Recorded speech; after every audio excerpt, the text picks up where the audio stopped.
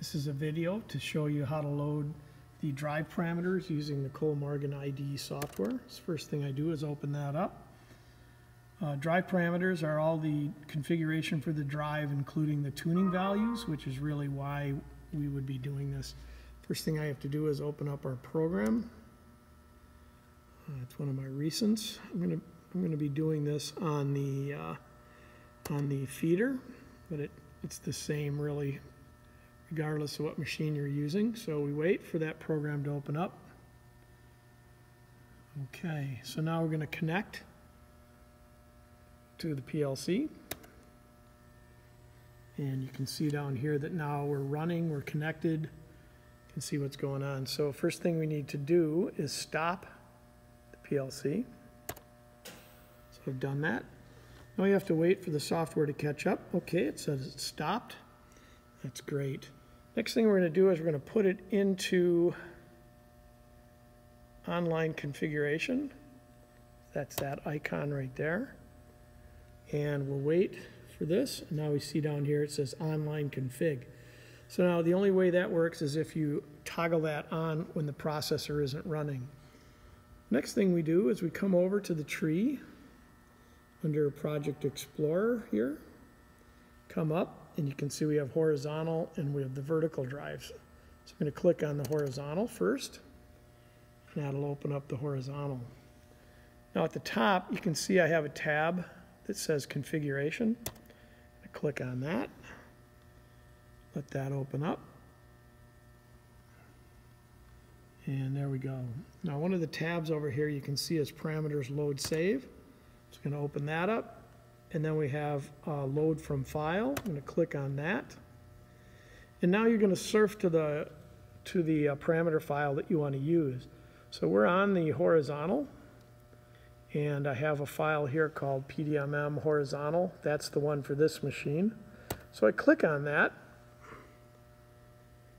and then I go down and I click open. So now it's loading that file, all the parameters, into the horizontal drive, which is the PDMM drive. So we wait for that to finish.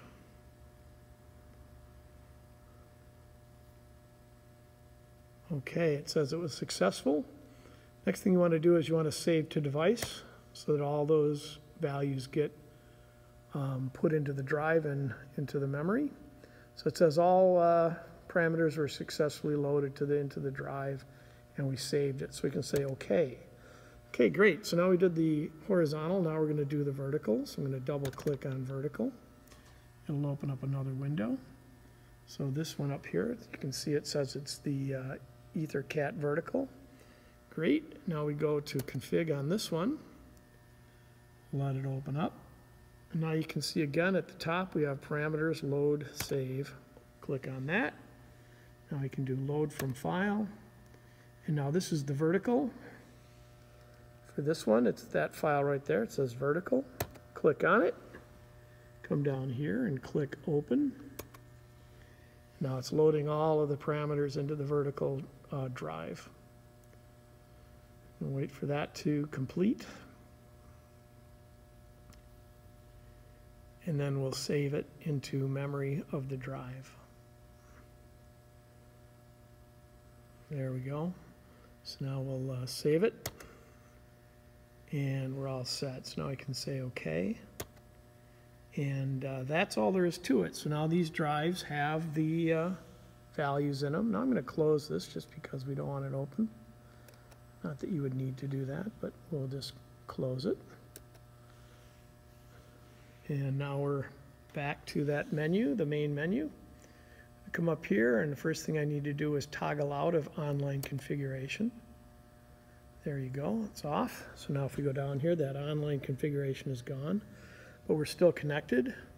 So now we can just restart the PLC and wait for it to restart. Now we're rerunning, and we would go over and reset the machine, and we're ready to go. So that's all there is to loading the parameters from the Kollmorgen IDE software. It's the easiest way to do it. Of course, you could also use, I'm not going to save the program. You could also use Kollmorgen Workbench. There's another video on that, but that's a little more involved. You're going to load the same files using Workbench, but you have to connect to the service port on top of each drive in order to do it.